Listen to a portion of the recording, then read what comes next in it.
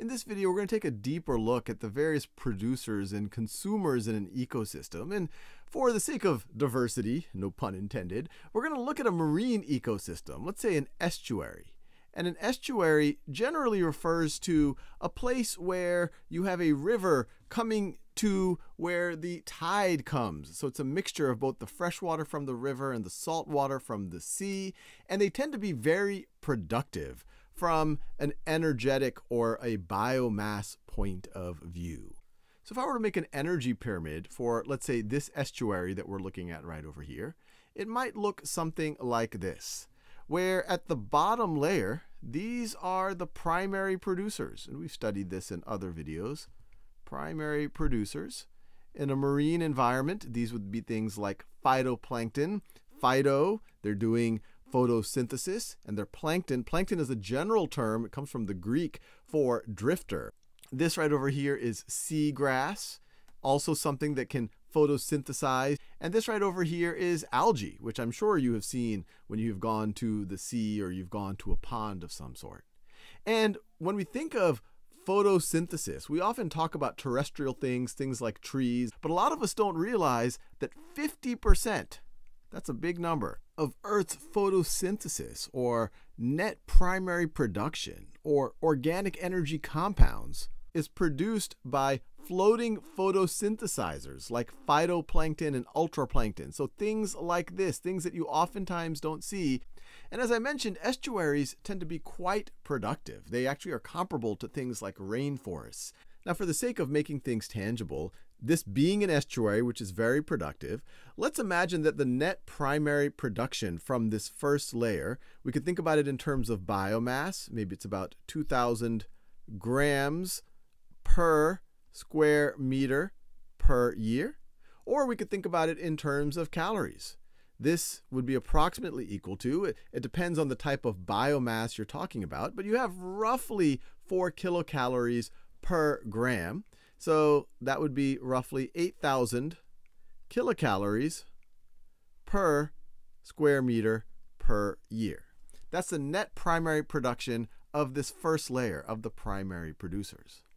Then what would we see at the next layer? Well, we know that not all of that energy can be used by that next layer, which would be the primary consumers. And there's some examples here, and it's much more complex than what this pyramid depicts. But what we see here, these are zooplankton, which are really, you could view it as animal plankton. It's a large category of things. They have the word plankton in it, so they kind of have to go with the flow of whatever the tide is doing, whatever the currents are doing. Another primary consumer could be a fish like this royal blue tang that might be eating plankton. And the net energy that's available to the layer above that is going to be a small fraction of the net primary productivity of that first layer. Typically, it's about 10%. So there might be, instead of 8,000 kilocalories, 10% of that, we'd be talking about approximately 800 potential kilocalories per square meter per year that would be available for the next layer. Now, you might be saying, hey, where are all the other calories going? Well, remember, even in this first layer, we said this is net primary production. The gross would be even higher. These photosynthesizers had to use that energy for things like respiration. And even on the net basis, the reason why so much gets lost when you go to the next layer is these animals here, they have to use that energy to live, to do things like respiration.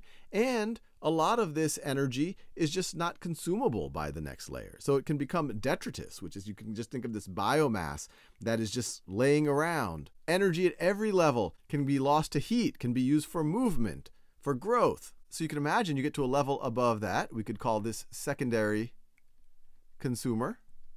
And this is just a picture of a grouper.